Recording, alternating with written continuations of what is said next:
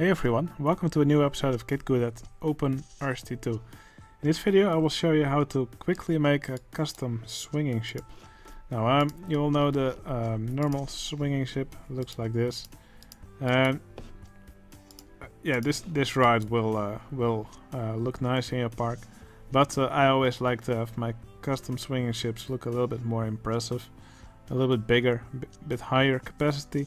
So that's why I always like to make my own custom swinging ships. Now it's actually quite easy to make one yourself. You will need the right vehicle editor plugin for this.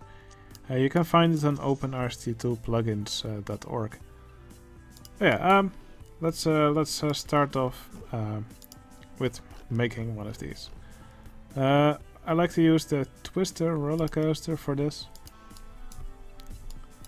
So yeah, for this ride you will need about a 3x7 area. Yeah, that's probably enough for this ride. So I like to build my station a little bit off the ground. 1 unit should be enough. And what we then do is we go up like this. Here we go vertical. And here you can have a quarter loop. And on the back end of the station you do the same. And also here we make a quarter loop. We don't actually have to connect these ends together. And then on one side you can make the entrance, on the other side you can make the exit. And then we go to the cheat menu. We need the cheat for show vehicles from other track types. Let's start with that. We'll want to see all operating modes. And we'll want to disable vehicle limits. And we'll want to allow arbitrary ride type changes. So yeah, we need quite a lot of cheats, but it will be worth it. Okay, I like to, for this for custom ships, swinging ships like this, I like to use the 6-seater twisted trains, which are the trains that are used for the vertical drop roller coaster. Now I typically go for one train with 7 vehicles, but you can change that depending on how many you want. 5 will probably also work fine. I will set it to powered launch, passing station, and yeah, we can do probably like 7 circuits or more. That's really up to you, and probably wouldn't go much faster than 38 kilometers per hour maybe. Okay, what I'm going to do now is I'm going to set it to test the ride and immediately close it again. This is easier if you have the traffic lights enabled than if you have the flags enabled. You can also do it when paused. Just put the ride in test mode and then immediately close it, and then the vehicle just should stay in place. As you can see, the train now stays in place over here. I will now just make the station invisible, or the entrance and exit invisible, just to make a little bit more clear what we are doing here. Okay, so now we have a train here, and when it starts it will just launch. It will go back and forth yeah, 7 times. I could just show what it does now. So it now looks like this. The back side of the train will actually it will equalize over time, but when the train stops, the front of it will stop here at the front of the station. That's probably not what you want. So that's why we're going to use the right vehicle editor. With that, we're going to change the order of the trains. So yeah, we will keep the front vehicle of the train in place. So the front vehicle will always stop at this part, but we will move some of the back trains in front. And by doing that, the train will actually stop with, yeah, it will always put the front train at the front vehicle at the front of the station when it stops. So if we move some of the back vehicles in front, it will still move in this. It will still stop in the same spot, but with these vehicles in front. So I go to the right vehicle editor, and I'm going to move these last 3 vehicles to the front. So here we have Twister Rollercoaster 1. So we go to vehicle 5, and I'm going to move it right in front.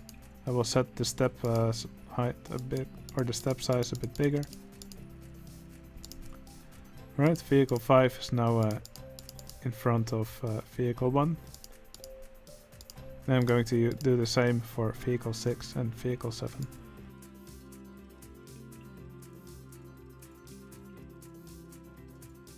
Alright, that looks good to me. Now I'm going to test the ride. And in the end we should see it stop in the middle.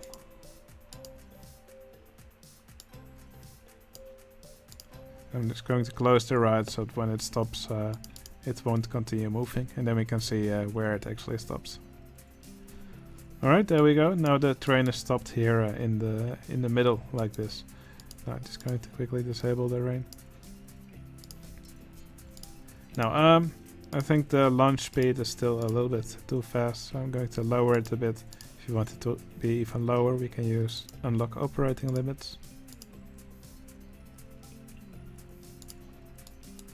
Okay, one thing I often do, just to make it a little bit more ship-shaped, is that I go into the right vehicle editor again, and the front vehicle, I like to change that into, where is it?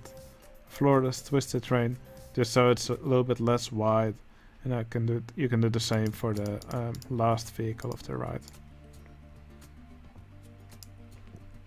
Right, that's just my preference.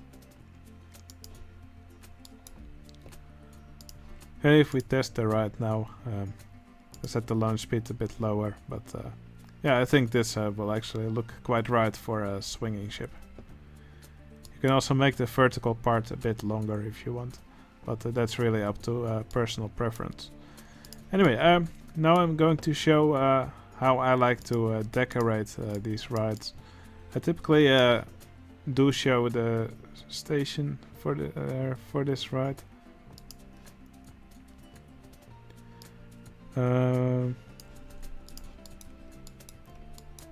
I mean, I typically do show the entrance and exit hut for this ride. The station will be invisible later.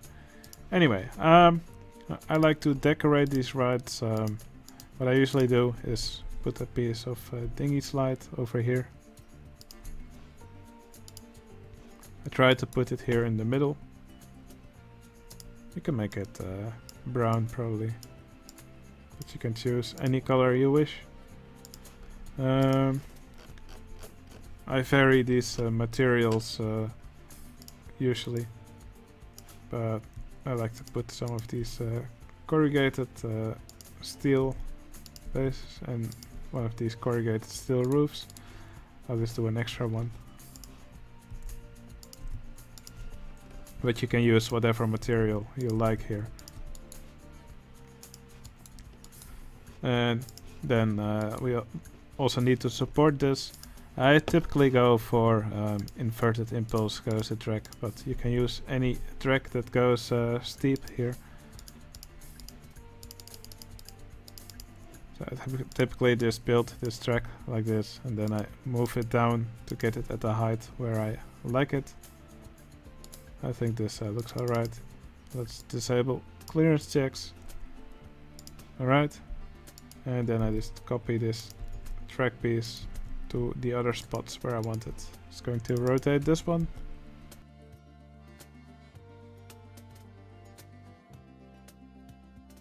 Okay, with this done, we can make this part of the track invisible now. So a real swinging ship typically doesn't have a visible track. I like to change it into a lift. That does several things. First of all, it makes the track invisible. Second, it also changes the ride into a transport ride. And as long as a transport ride is free, guests will ride it regardless of its stats. So I think that's always a good thing to do. What I like to do usually is to make it look even more like a boat Well, first of all, we could make this vehicle brown. Typically for my parks I vary the colors a bit, but that's really up to you. Yeah, I like to make it look a little bit more like a boat. So for that I typically go with some wooden coaster track. Now I will build it next to here, just so I can copy and paste the track pieces that I want. So I'll have a piece that's banked to the left on this side. Here I'll make a piece that's banked on the right. For now I'll just give it some bright colors, just so it's easier to see what I'm doing.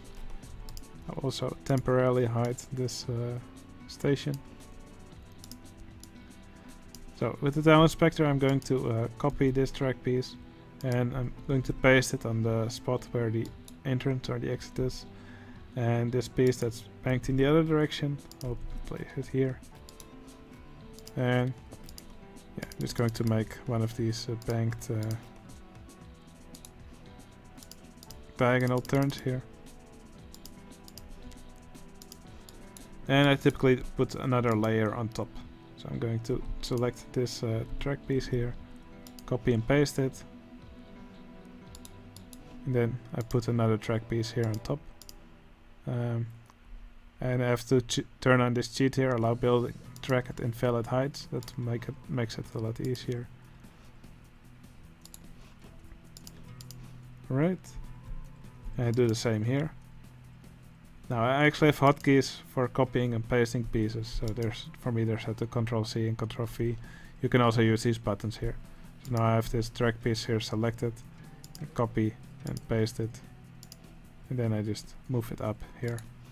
And then I put another track piece here. Okay, I'll make this original entrance and exit visible again. Now I like to use the log cabin entrance and exit here. But you can use whatever fits the style you're going for. Probably a good idea to place a few blocks under here. Or else there will be a gap below. If you put pieces here, they'll probably glitch a little bit. So yeah, maybe you don't want to do this. Now let's recolor this wooden track.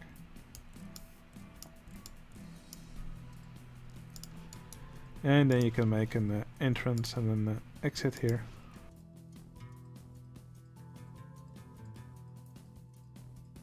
Now we could make this wooden track a little bit taller if you want.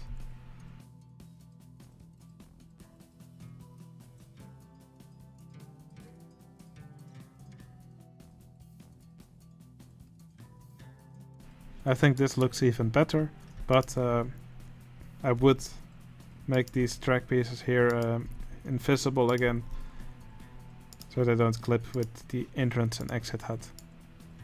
If you keep the entrance and exit HUD here visible, of course. But yeah, that's just a quick tutorial on how I like to make custom swinging ships for this game. I think they look a bit more impressive than this tiny one over here. But of course, this one will work just as well. And of course, this is not all the decoration you can use for these rides. There's lots of things you can do to make them look more impressive. For example, you could add water under here, or river rapids track pieces, so it looks like there's white water on the track. You could make fountains next to it, or put like a maiden statue in front, something like that. Yeah, there's just a lot of things you can do to make this look even nicer. But yeah, I just really like making these rides. They're easy to do, so you'll find these in a lot of my parks. Anyway, yeah, that was this quick tutorial on making a swinging ship. If this tutorial is useful for you, please consider giving it a like. It would really help out my channel. And I would also really like to hear in the comments what you think of this ride. Alright, hope you enjoyed the video, and I'll see you again in the next video. See you later.